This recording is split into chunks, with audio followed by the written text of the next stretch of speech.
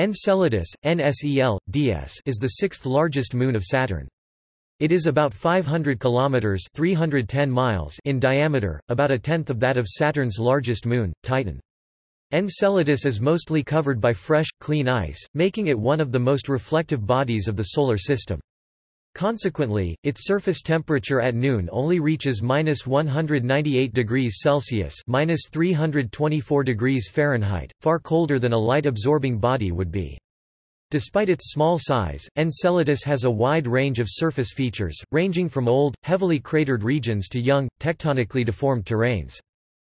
Enceladus was discovered on August 28, 1789, by William Herschel, but little was known about it until the two Voyager spacecraft, Voyager 1 and Voyager 2, passed nearby in the early 1980s.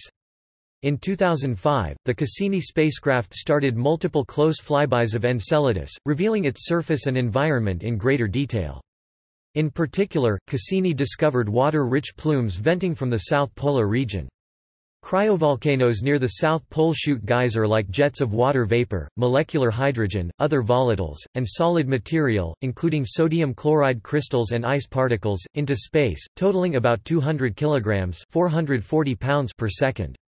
Over 100 geysers have been identified. Some of the water vapor falls back as snow. The rest escapes, and supplies most of the material making up Saturn's E-ring. According to NASA scientists, the plumes are similar in composition to comets.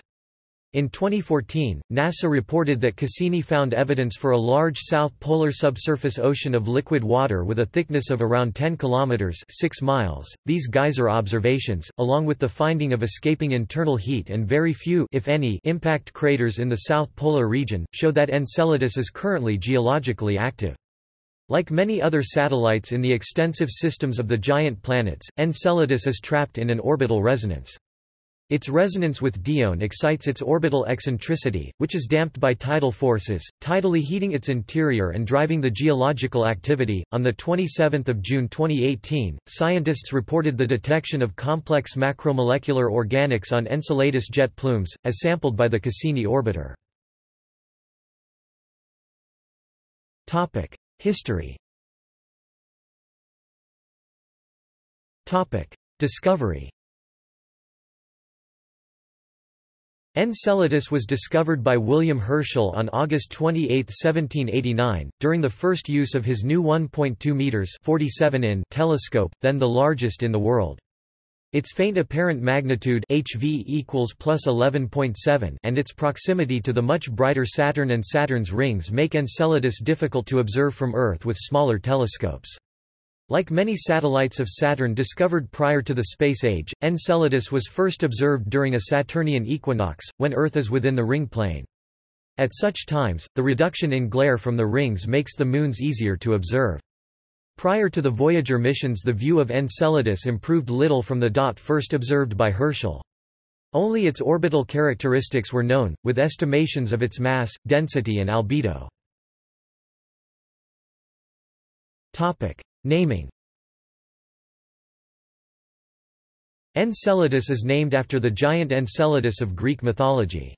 The name, like the names of each of the first 7 satellites of Saturn to be discovered, was suggested by William Herschel's son John Herschel in his 1847 publication Results of Astronomical Observations Made at the Cape of Good Hope.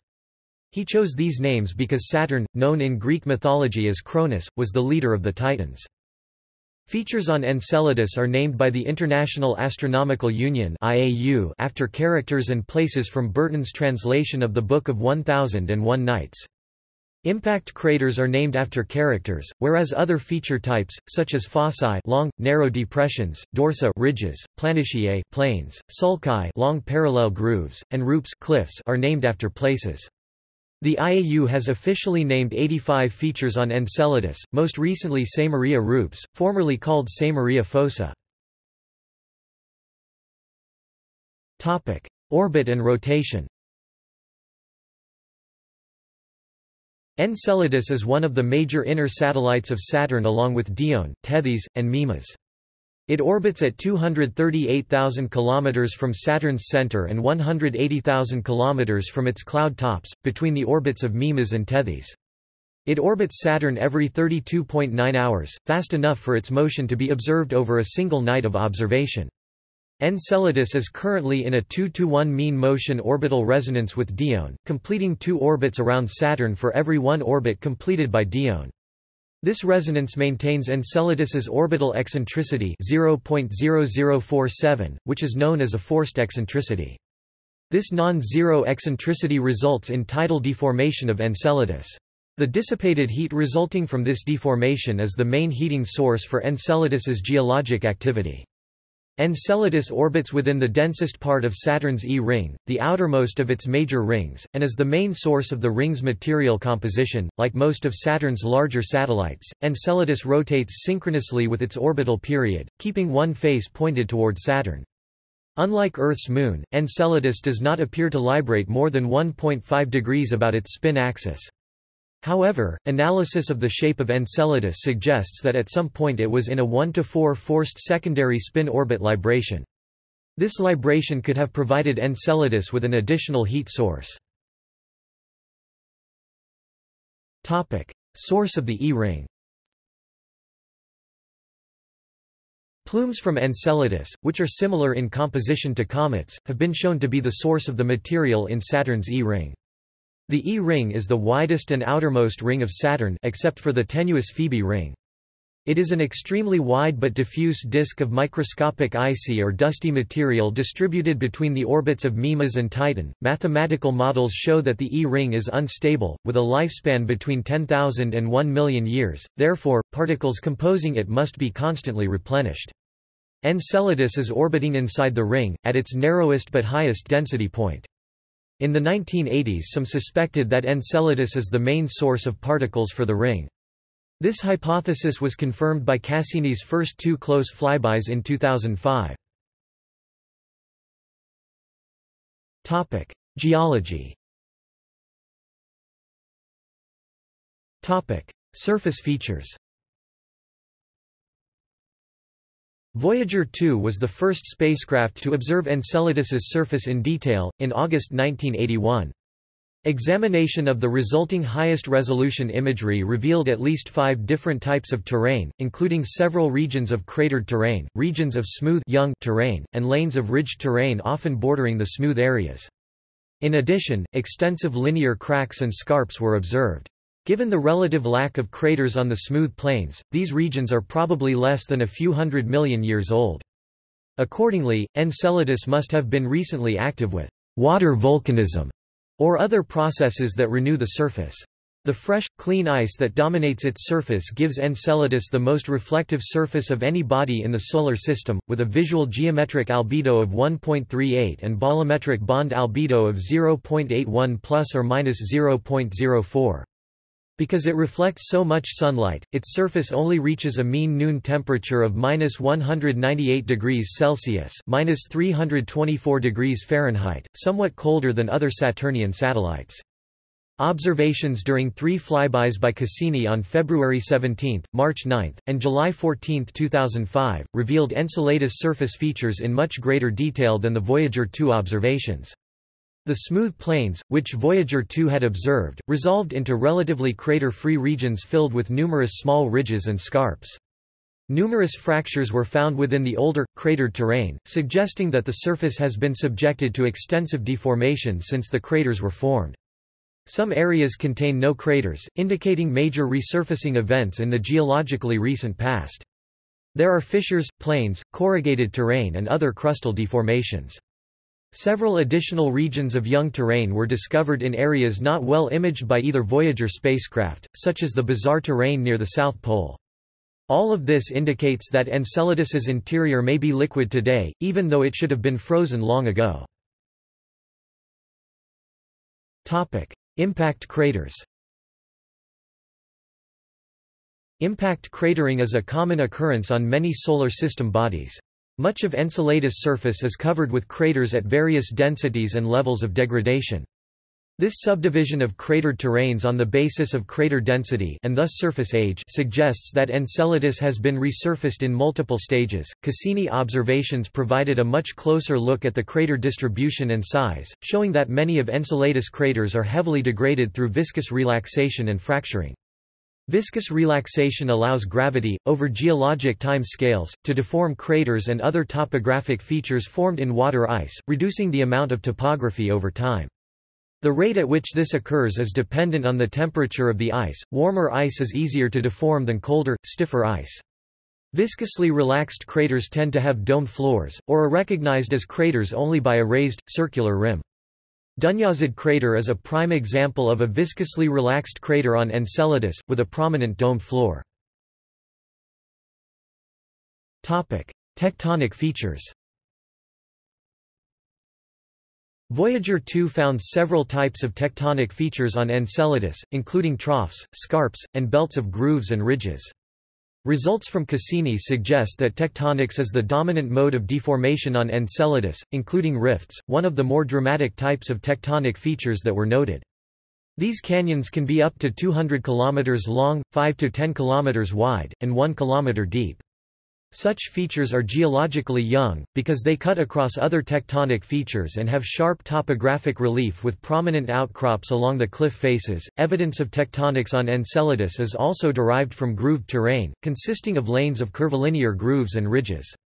These bands, first discovered by Voyager 2, often separate smooth plains from cratered regions.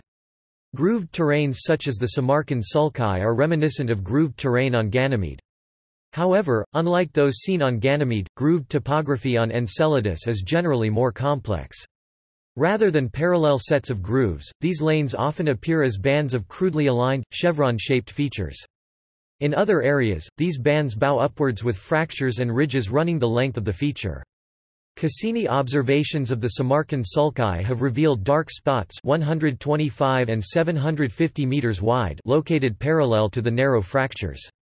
Currently, these spots are interpreted as collapse pits within these ridged plain belts. In addition to deep fractures and grooved lanes, Enceladus has several other types of tectonic terrain. Many of these fractures are found in bands cutting across cratered terrain. These fractures probably propagate down only a few hundred meters into the crust.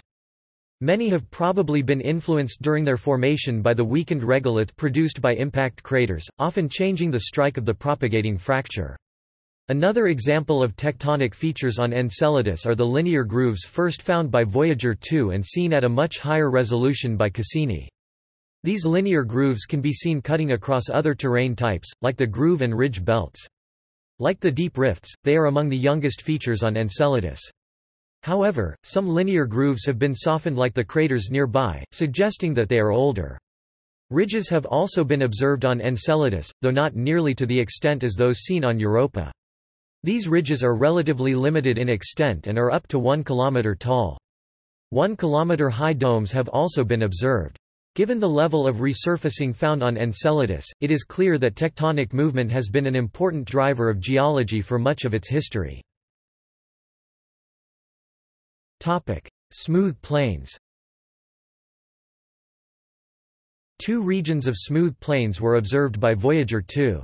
They generally have low relief and have far fewer craters than in the cratered terrains, indicating a relatively young surface age. In one of the smooth plain regions, Sarandib Planitia, no impact craters were visible down to the limit of resolution. Another region of smooth plains to the southwest of Sarandib is crisscrossed by several troughs and scarps. Cassini has since viewed these smooth plains regions, like Sarandib Planitia and Dire Planitia, at much higher resolution. Cassini images showed these regions filled with low-relief ridges and fractures, probably caused by shear deformation. The high-resolution images of Sarandib Planitia revealed a number of small impact craters, which allow for an estimate of the surface age, either 170 million years or 3.7 billion years, depending on assumed impactor population. The expanded surface coverage provided by Cassini has allowed for the identification of additional regions of smooth plains, particularly on Enceladus's leading hemisphere, the side of Enceladus that faces the direction of motion as it orbits Saturn. Rather than being covered in low-relief ridges, this region is covered in numerous criss-crossing sets of troughs and ridges, similar to the deformation seen in the South Polar region.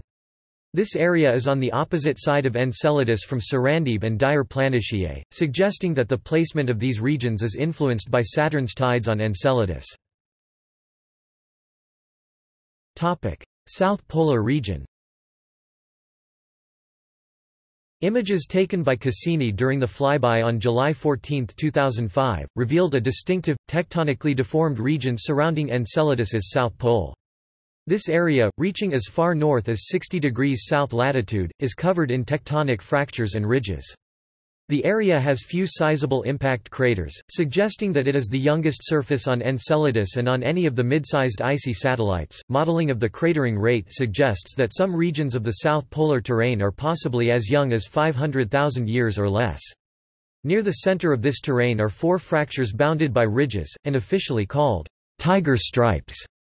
They appear to be the youngest features in this region and are surrounded by mint green colored in false color, UV green near IR images, coarse-grained water ice, seen elsewhere on the surface within outcrops and fracture walls.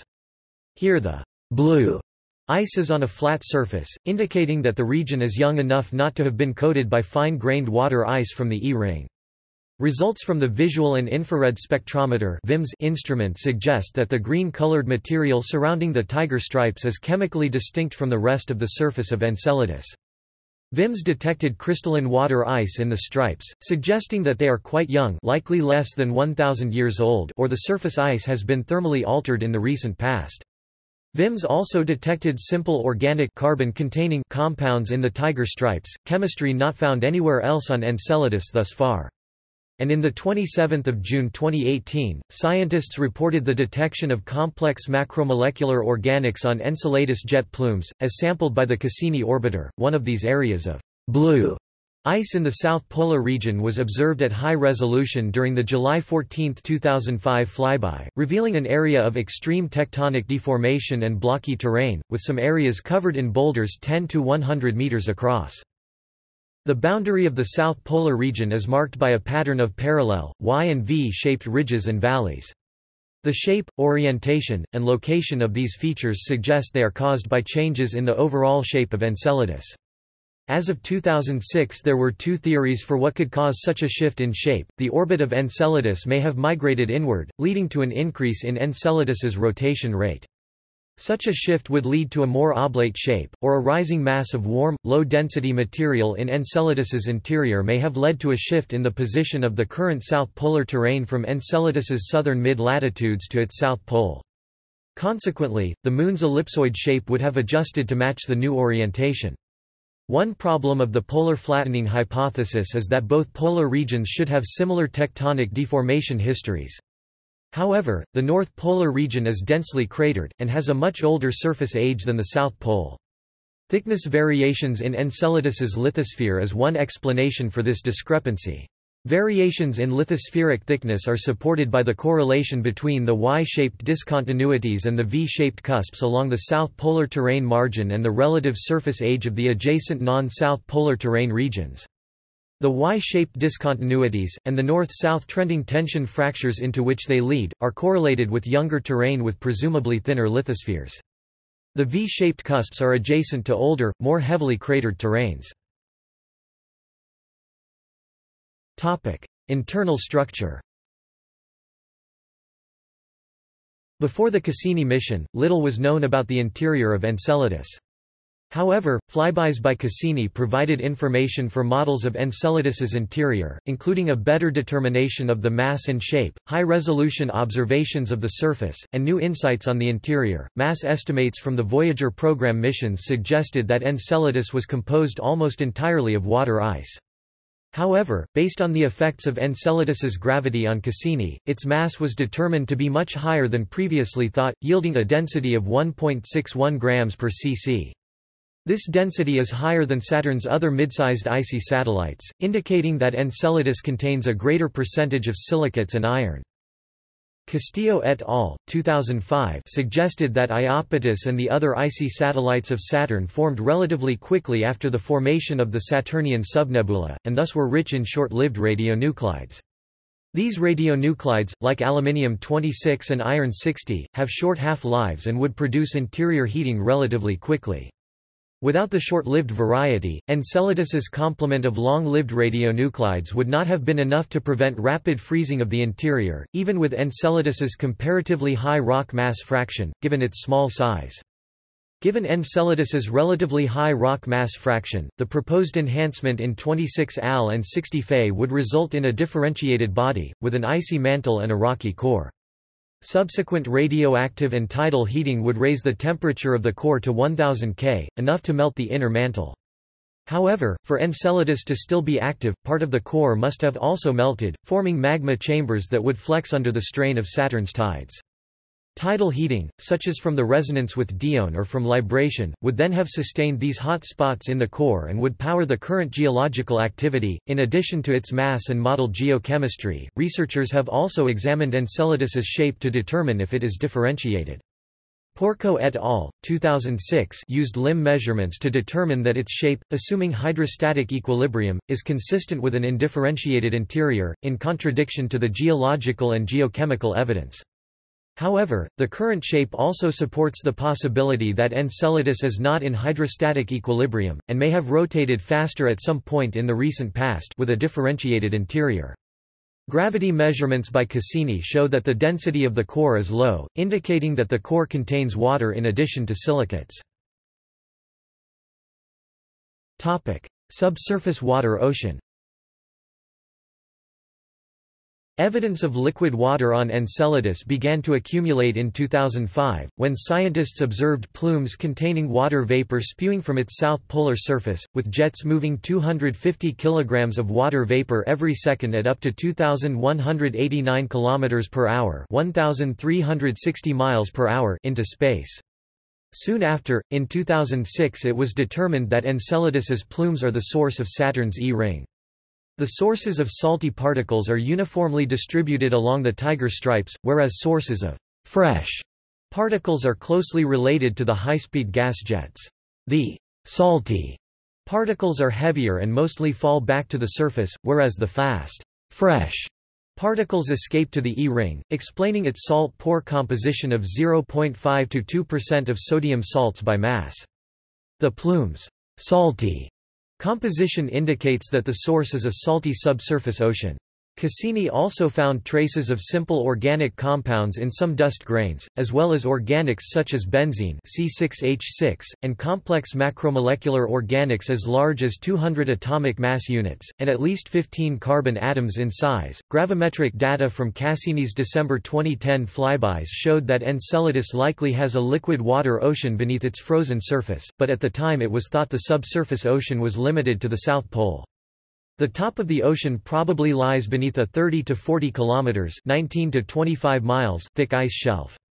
The ocean may be 10 kilometers (6.2 miles) deep at the South Pole. Measurements of Enceladus's wobble as it orbits Saturn, called libration, suggests that the entire icy crust is detached from the rocky core and therefore that a global ocean is present beneath the surface.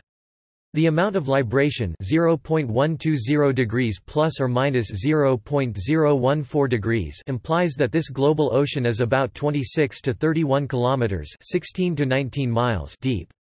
For comparison, Earth's ocean has an average depth of 3.7 kilometers. A model suggests that Enceladus's salty ocean (Na(Cl), CO3) has an alkaline pH of 11 to 12. The high pH is interpreted to be a consequence of serpentinization of chondritic rock that leads to the generation of H2, a geochemical source of energy that can support both abiotic and biological synthesis of organic molecules such as those that have been detected in Enceladus's plumes. South polar plumes. Following Voyager's encounters with Enceladus in the early 1980s, scientists postulated that it may be geologically active based on its young, reflective surface and location near the core of the E-ring. Based on the connection between Enceladus and the E-ring, scientists suspected that Enceladus was the source of material in the E-ring, perhaps through venting of water vapor. Readings from Cassini's 2005 passage suggested that cryovolcanism, where water and other volatiles are the materials erupted instead of silicate rock, had been discovered on Enceladus. The first Cassini sighting of a plume of icy particles above Enceladus's south pole came from the Imaging Science Subsystem (ISS) images taken in January and February 2005, though the possibility of a camera artifact delayed an official announcement. Data from the magnetometer instrument during the February 17, 2005, encounter provided a hint that the feature might be real when it found evidence for a planetary atmosphere. The magnetometer observed an increase in the power of ion cyclotron waves near Enceladus. These waves are produced by the interaction of ionized particles and magnetic fields, and the waves' frequency can be used to identify their composition, in this case ionized water vapor. During the two following encounters, the magnetometer team determined that gases in Enceladus's atmosphere are concentrated over the south polar region, with atmospheric density away from the pole being much lower. The ultraviolet imaging spectrograph (UVIS) confirmed this result by observing two stellar occultations during the February 17 and July 14 encounters. Unlike the magnetometer, UVIS failed to detect an atmosphere above Enceladus during the February encounter when it looked over the equatorial region, but did detect water vapor during an occultation over the south polar region during the July encounter. Fortuitously, Cassini flew through this gas cloud during the July 14 encounter, allowing instruments such as the Ion and Neutral Mass Spectrometer and the Cosmic Dust Analyzer to directly sample the plume. INMS measured the composition of the gas cloud, detecting mostly water vapor, as well as traces of molecular nitrogen, methane, and carbon dioxide. The CDA detected a large increase in the number of particles near Enceladus, confirming Enceladus as the primary source for the E-ring. Analysis of the CDA and INMS data suggest that the gas cloud Cassini flew through during the July encounter, and observed from a distance with its magnetometer and UVIS, was actually a water-rich cryovolcanic plume, originating from vents near the South Pole. Visual confirmation of venting came in November 2005, when ISS imaged geyser-like jets of icy particles rising from Enceladus's south polar region. Although the plume was imaged before, in January and February 2005, additional studies of the camera's response at high-phase angles, when the Sun is almost behind Enceladus, and comparison with equivalent high-phase angle images taken of other Saturnian satellites, were required before this could be confirmed. The November 2005 images showed the plume's fine structure, revealing numerous jets perhaps issuing from numerous distinct vents within a larger, faint component extending out nearly 500 km from the surface. The particles have a bulk velocity of 1.25 plus or minus 0.1 km per second, and a maximum velocity of 3.40 km per second. Cassini's UVIS later observed gas jets coinciding with the dust jets seen by ISS during a non-targeted encounter with Enceladus in October 2007. Observations during a flyby on March 12, 2008, revealed additional chemicals in the plume, including trace amounts of simple hydrocarbons such as methane, propane, acetylene and formaldehyde. The plume's composition, as measured by the INMS, is similar to that seen at most comets. In 2015, the Cassini probe made a close flyby of Enceladus' south pole, flying within 48.3 kilometers (30 miles) of the surface and through a plume. Its mass spectrometer detected molecular hydrogen which was in thermodynamic disequilibrium with the other components. The combined analysis of imaging, mass spectrometry, and magnetospheric data suggests that the observed south polar plume emanates from pressurized subsurface chambers, similar to Earth's geysers. The mechanism that drives and sustains the eruptions is thought to be tidal heating. The intensity of the eruption of the south polar jets varies significantly as a function of the position of Enceladus in its orbit. The plumes are about 4 times brighter when Enceladus is at apoapsis, the point in its orbit most distant from Saturn, than when it is at periapsis. This is consistent with geophysical calculations which predict the south polar fissures are under compression near periapsis, pushing them shut, and under tension near apoapsis, pulling them open. Much of the plume activity consists of broad curtain-like eruptions. Optical illusions from a combination of viewing direction and local fracture geometry previously made the plumes look like discrete jets. The extent to which cryovolcanism really occurs is a subject of some debate, as water, being denser than ice by about 8%, has difficulty erupting under normal circumstances. At Enceladus, it appears that cryovolcanism occurs because water-filled cracks are periodically exposed to vacuum, the cracks being opened and closed by tidal stresses. Possible heat sources. During the flyby of July 14, 2005, the Composite Infrared Spectrometer (CIRS) found a warm region near the South Pole. Temperatures in this region ranged from 85 to 90 K, with small areas showing as high as 157 K (-116 degrees Celsius), much too warm to be explained by solar heating, indicating that parts of the South Polar region are heated from the interior of Enceladus. The presence of a subsurface ocean under the South Polar region is now accepted, but it cannot explain the source of the heat, with an estimated heat flux of 200 milliwatts per square meter, which is about 10 times higher than that from radiogenic heating alone. Several explanations for the observed elevated temperatures and the resulting plumes have been proposed, including venting from a subsurface reservoir of liquid water, sublimation of ice, decompression and dissociation of clathrates, and shear heating, but a complete explanation of all the heat sources causing the observed thermal power output of Enceladus has not yet been settled. Heating in Enceladus has occurred through various mechanisms ever since its formation. Radioactive decay in its core may have initially heated it, giving it a warm core and a subsurface ocean, which is now kept above freezing through an unidentified mechanism. Geophysical models indicate that tidal heating is a main heat source, perhaps aided by radioactive decay and some heat-producing chemical reactions. A 2007 study predicted the internal heat of Enceladus, if generated by tidal forces, could be no greater than 1.1 gigawatts, but data from Cassini's infrared spectrometer of the south polar terrain over 16 months, indicate that the internal heat generated power is about 4.7 gigawatts, and suggest that it is in thermal equilibrium. The observed power output of 4.7 gigawatts is challenging to explain from tidal heating alone, so the main source of heat remains a mystery. Most scientists think the observed heat flux of Enceladus is not enough to maintain the subsurface ocean, and therefore any subsurface ocean must be a remnant of a period of higher eccentricity and tidal heating, or the heat is produced through another mechanism. Tidal heating. Tidal heating occurs through the tidal friction processes. Orbital and rotational energy are dissipated as heat in the crust of an object. In addition, to the extent that tides produce heat along fractures, libration may affect the magnitude and distribution of such tidal shear heating. Tidal dissipation of Enceladus's ice crust is significant because Enceladus has a subsurface ocean. A computer simulation that used data from Cassini was published in November 2017, and it indicates that friction heat from the sliding rock fragments within the permeable and fragmented core of Enceladus could keep its underground ocean warm for up to billions of years. It is thought that if Enceladus had a more eccentric orbit in the past, the enhanced tidal forces could be sufficient to maintain a subsurface ocean, such that a periodic enhancement in eccentricity could maintain a subsurface ocean that periodically changes in size.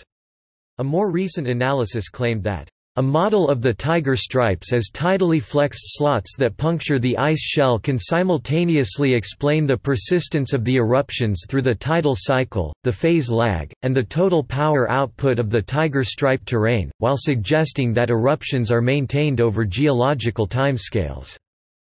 Previous models suggest that resonant perturbations of Dione could provide the necessary periodic eccentricity changes to maintain the subsurface ocean of Enceladus, if the ocean contains a substantial amount of ammonia. The surface of Enceladus indicates that the entire Moon has experienced periods of enhanced heat flux in the past. Radioactive heating. The hot start model of heating suggests Enceladus began as ice and rock that contained rapidly decaying short-lived radioactive isotopes of aluminium, iron and manganese. Enormous amounts of heat were then produced as these isotopes decayed for about 7 million years, resulting in the consolidation of rocky material at the core surrounded by a shell of ice. Although the heat from radioactivity would decrease over time, the combination of radioactivity and tidal forces from Saturn's gravitational tug could prevent the subsurface ocean from freezing. The present-day radiogenic heating rate is 3.2 times 10^15 ergs/s or 0.32 gigawatts, assuming Enceladus has a composition of ice, iron and silicate materials.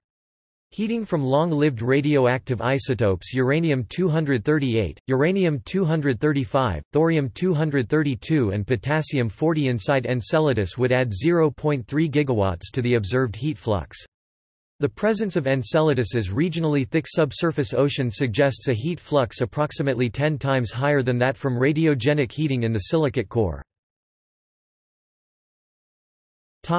Chemistry. Because no ammonia was initially found in the vented material by INMS or UVIS, which could act as an antifreeze, it was thought such a heated, pressurized chamber would consist of nearly pure liquid water with a temperature of at least 270 K (-3 degrees Celsius), because pure water requires more energy to melt.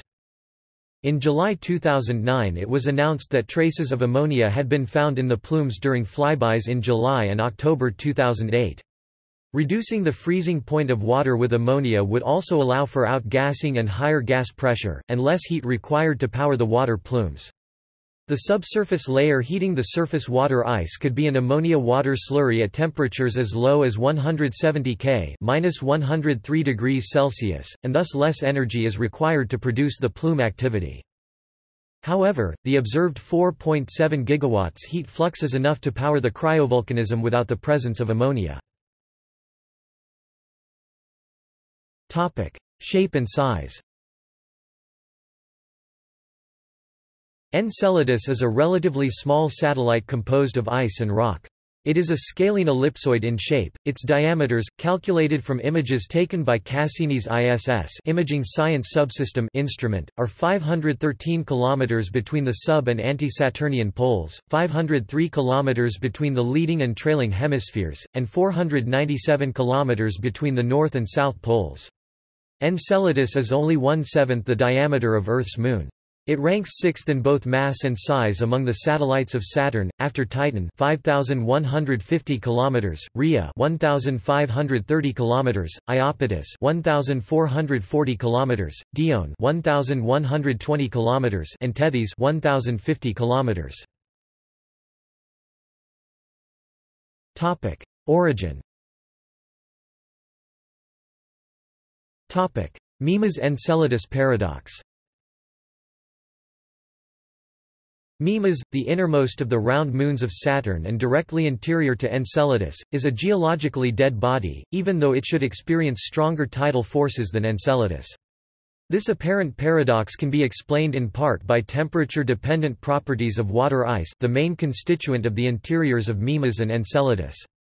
The tidal heating per unit mass is given by the formula Q T I D equals 63 rho n 5 r 4 e 2 38 mu q. Display style q underscore tid equals frac 63 rho n caret 5 r caret 4 e caret 2 38 mu q, where ρ is the mass density of the satellite, n is its mean orbital motion, r is the satellite's radius, e is the orbital eccentricity of the satellite, mu is the shear modulus, and q is the dimensionless dissipation factor. For a same temperature approximation, the expected value of QTID for Mimas is about 40 times that of Enceladus. However, the material parameters μ and q are temperature dependent. At high temperatures close to the melting point, μ and q are low, so tidal heating is high.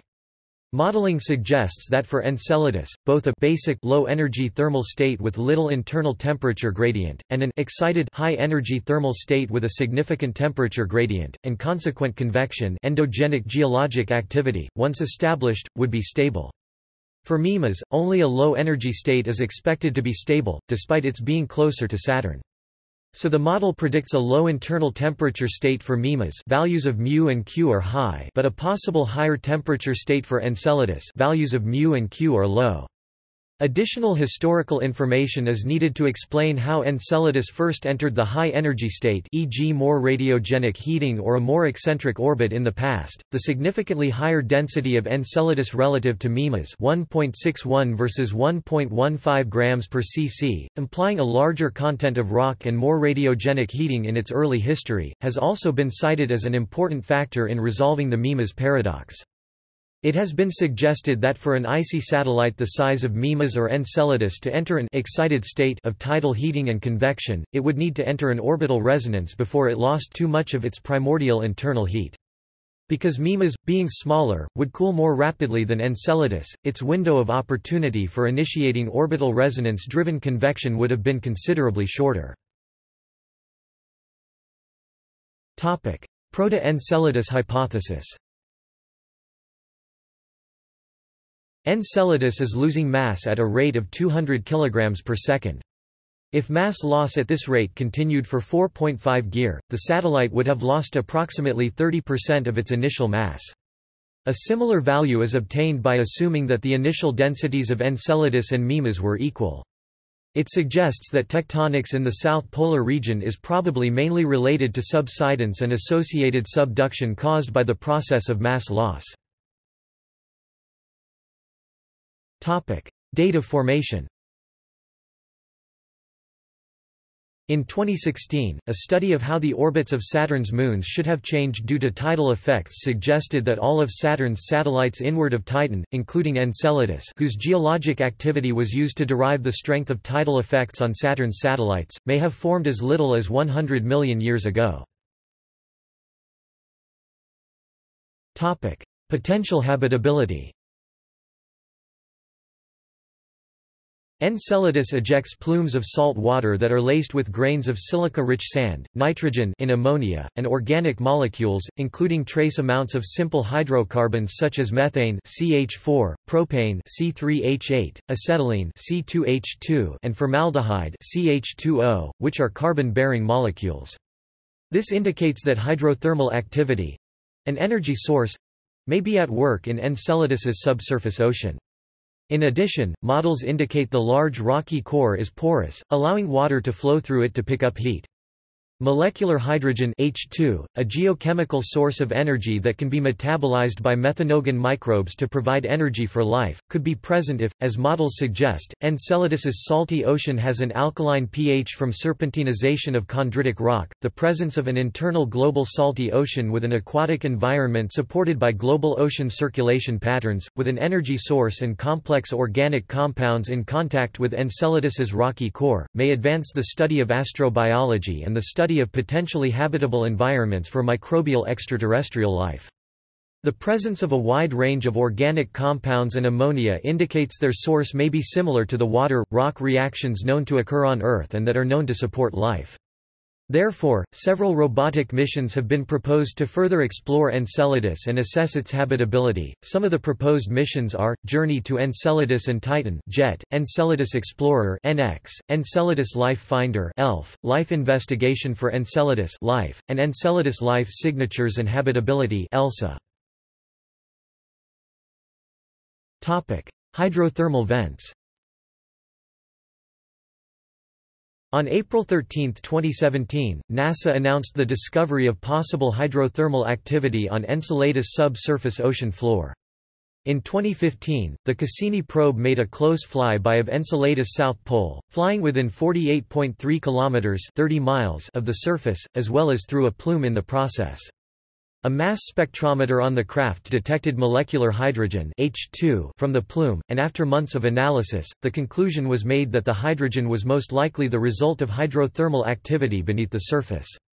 It has been speculated that such activity could be a potential oasis of habitability. The presence of ample hydrogen in Enceladus's ocean means that microbes, if any exist there, could use it to obtain energy by combining the hydrogen with carbon dioxide dissolved in the water.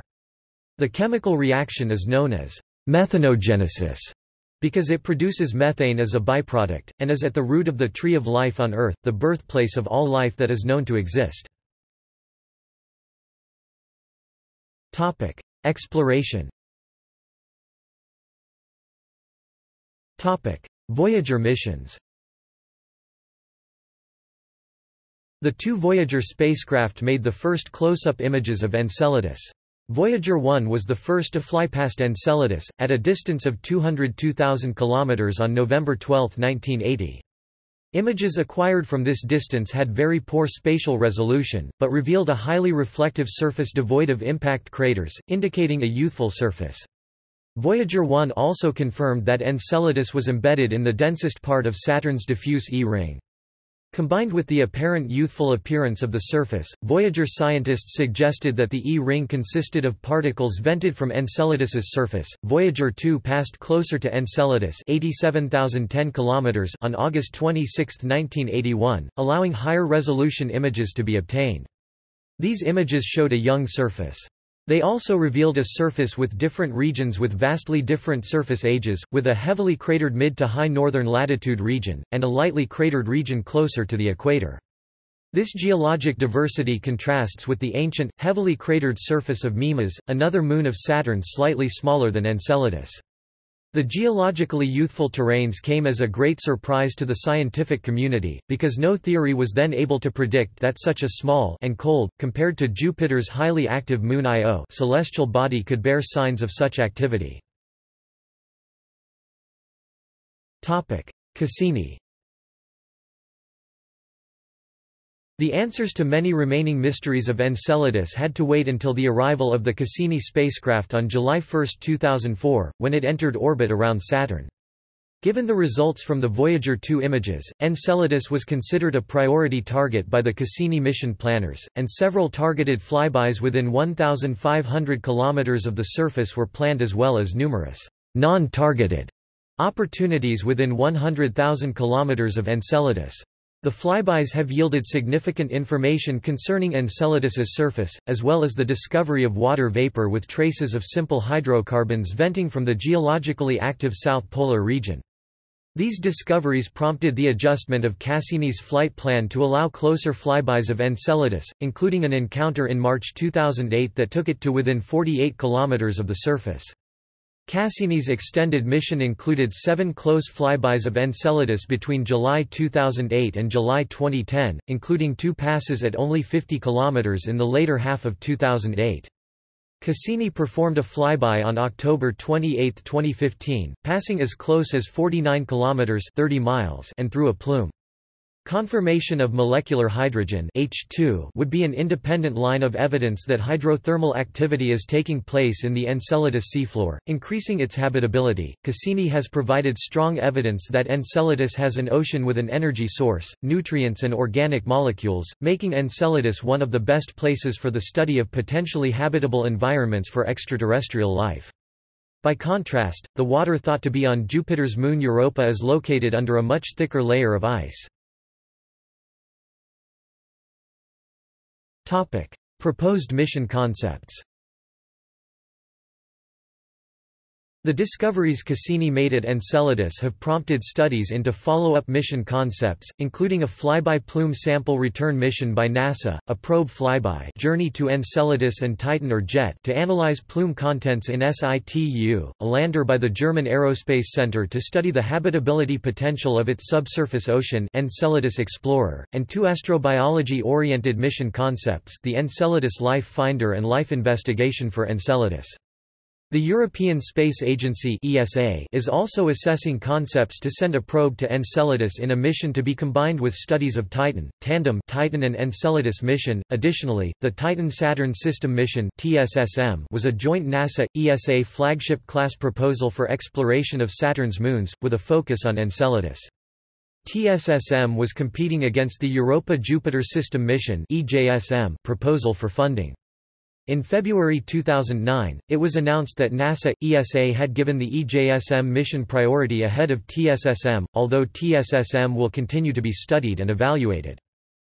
2006 GSFC NASA Academy, Eagle study 2006 NASA, Billion Dollar Box study 2007 NASA, Enceladus Flagship study 2007 ESA, Titan and Enceladus Mission Tandem 2007 JPL, Enceladus RMA study 2008 NASA, ESA, Titan-Saturn System Mission TSSM 2010 PSDS Decadal Survey, Enceladus studies including the Enceladus Orbiter 2010 JPL, Journey to Enceladus and Titan JET 2012 DLR, Enceladus Explorer ENIX lander, employing the ISMOLE 2012 JPL, Life Investigation for Enceladus Life 2015 JPL, Enceladus Life Finder ELF 2017, Explorer of Enceladus and Titan E2T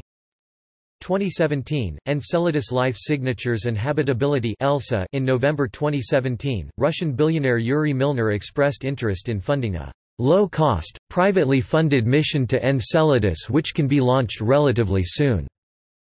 Speaking at the New Space Age Conference in Seattle, Milner described Enceladus as the most promising candidate for extraterrestrial life in the Solar System.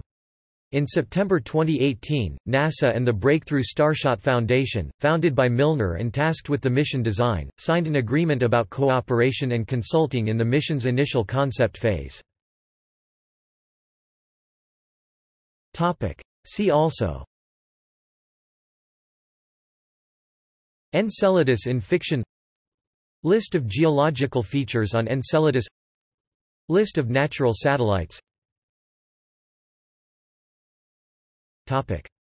Notes. References. Further reading. Ralph Lorenz 2018. NASA, ESA, A.C. Cassini-Huygens, 1997 onwards Cassini Orbiter, Huygens Probe and Future Exploration Concepts Owner's Workshop Manual. Haynes Manuals, UK. ISBN 978-1785211119. External links. Enceladus profile at NASA's Solar System Exploration Site. Calvin Hamilton's Enceladus page. The Planetary Society, Enceladus blogs. Charm, Cassini-Huygens analysis and results from the mission page, contains presentations on Enceladus results.